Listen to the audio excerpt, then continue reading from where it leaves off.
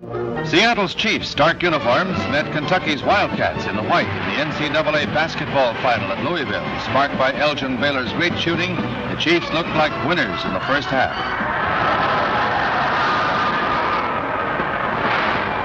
But Kentucky gathered steam in the second half as Baylor was held back by 4 personal fouls.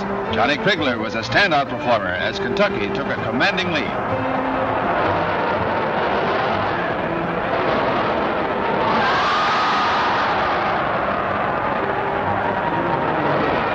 With the clock running out, the Wildcats had the title clinched. Baylor's final desperation shot missed, and Kentucky won 84-72, collegiate hoop champions of the country.